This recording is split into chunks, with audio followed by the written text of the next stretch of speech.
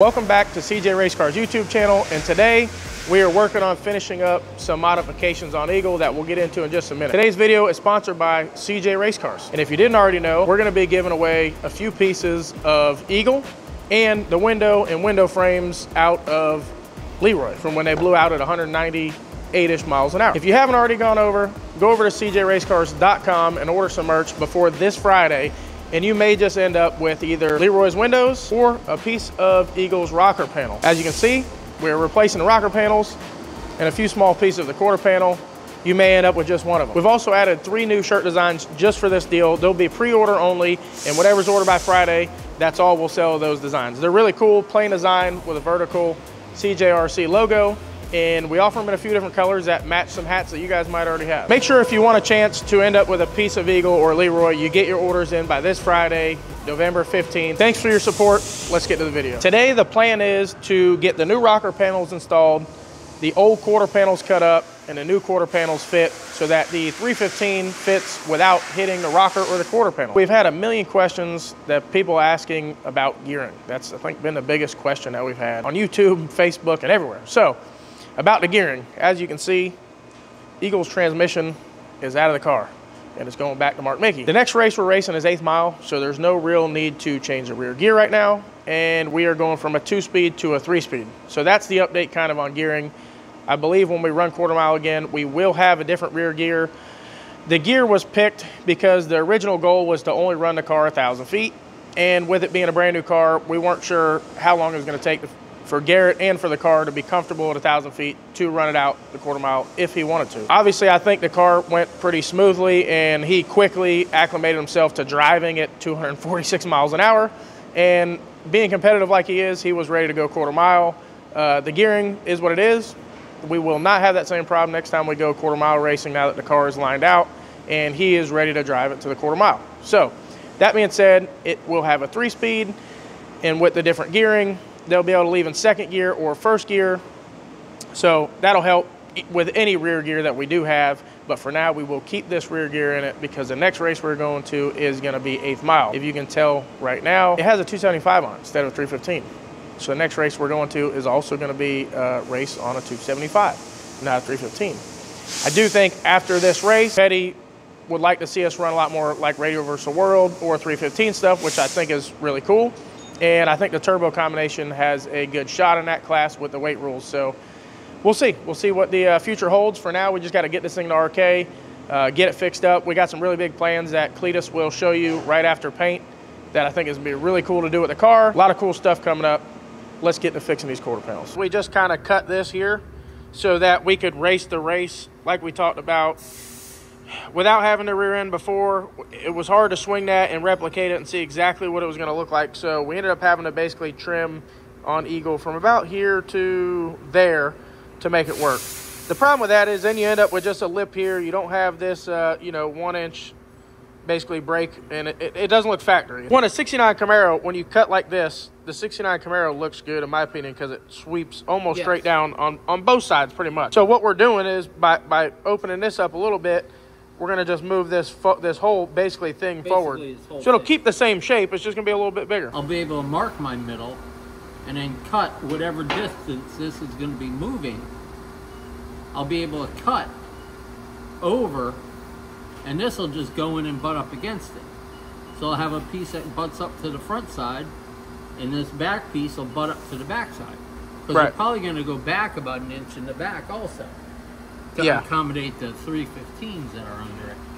Yeah, and the other thing is too is since this trim here is so close to here, we're probably going to take the section we need out of here instead of here. Because if you took it out of here, your trim would end up almost in a wheel well. If you have this fin in the 69, and it's just going to be a lot less noticeable if we just move this whole section forward, which is going to narrow this up. This is how I've always done it.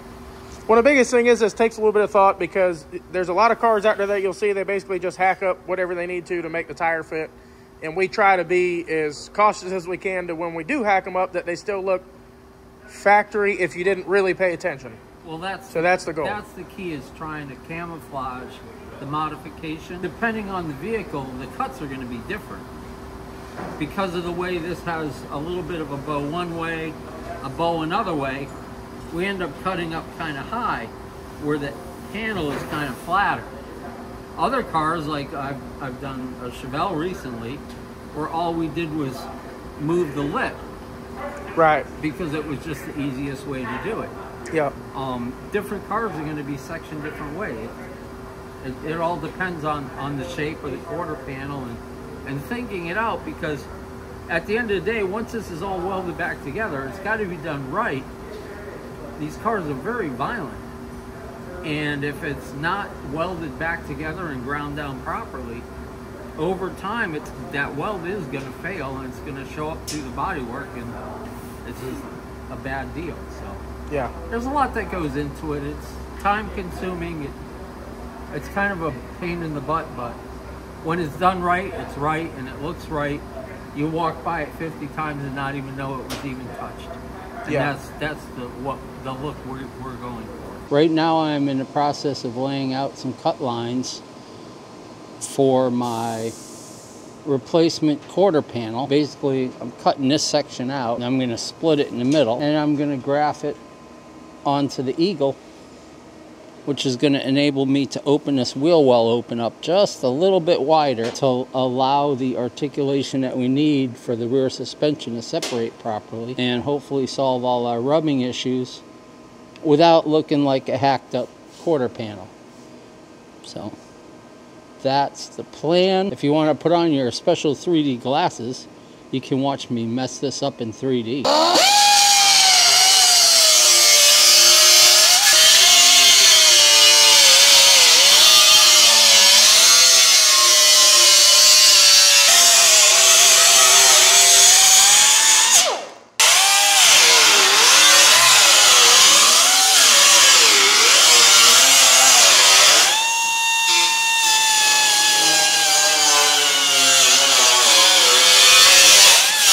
Now I'll take and cut this in half. I'll have a section for the front, section for the back. We'll see if we can't get them tires fit in the wheel well then. You can see how this has been clearance forward as opposed to the stock setup. So what we're going to do is they're basically going to graph this in 2 inches forward, and what we'll do is we'll cut out this section and put this in its place. At which point we'll have plenty of room for articulation of the tires. At that point, camera's trying to soften the blow. See, that's when you know Cameron's coming in with bad news. He's locked and loaded to drop a bomb. Regardless, that's the task at hand. Basically, we're stretching, similar to the same thing we do with the big tires, but in this case, we have to do it for the articulation of the rear end. It's just the nature of the beast. And with the tight deadline that we had, we didn't have a rear to be able to check all the clearances, so we'll make it right. Ready? Yep. Ready? One more.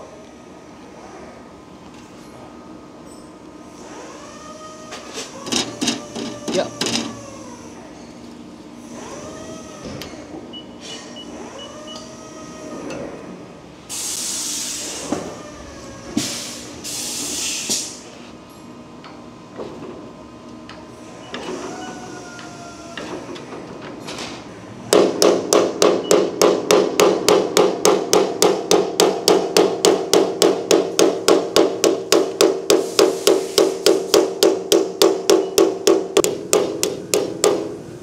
Sweet.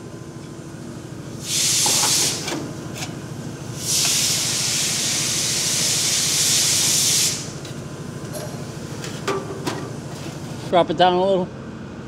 All right, bump it. Bump it again. Okay. That should be pretty close.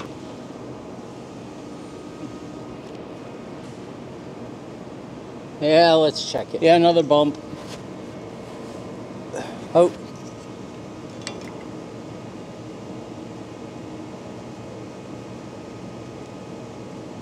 That's pretty close. And that'll be our new rocker panel. Double back on the top where the door goes, so you get a nice edge, and that's it.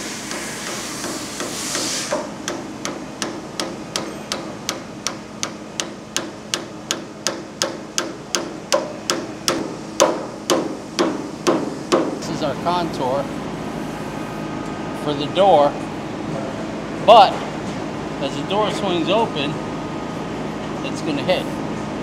So we have to knock that down a little bit.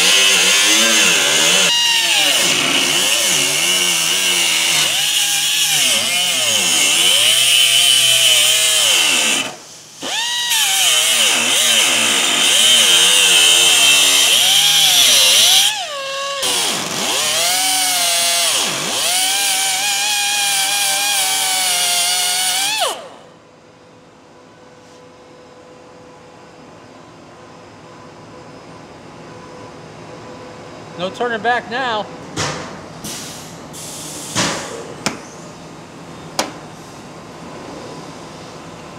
I have my center marked here. So this is actually only about a 1/4 inch back from the stock location. Light on my first cut, because I like to cut more than once, trim into where I have to be. So now I know I have plenty of material to work with. I can take a little bit more off of this corner and slide this back a little bit. You only get one shot at this. And not that I can't order another quarter panel if I mess this up, but messing the quarter panel up on the car is huge. It would be bad to mess up this quarter panel. So we're going to go at it effectively, but we're going to take our time and sneak up on it. The contours seem to match.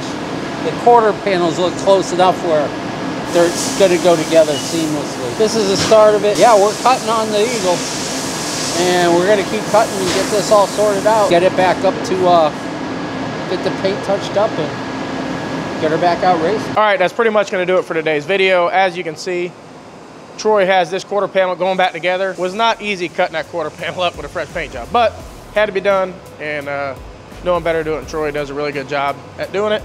Got the rocker panel bent and put back on. Transmission's gone, headed to Mark Mickey, and we're going back together. So that's it for this video. Make sure you like, share, and subscribe, and we'll see you on the next one.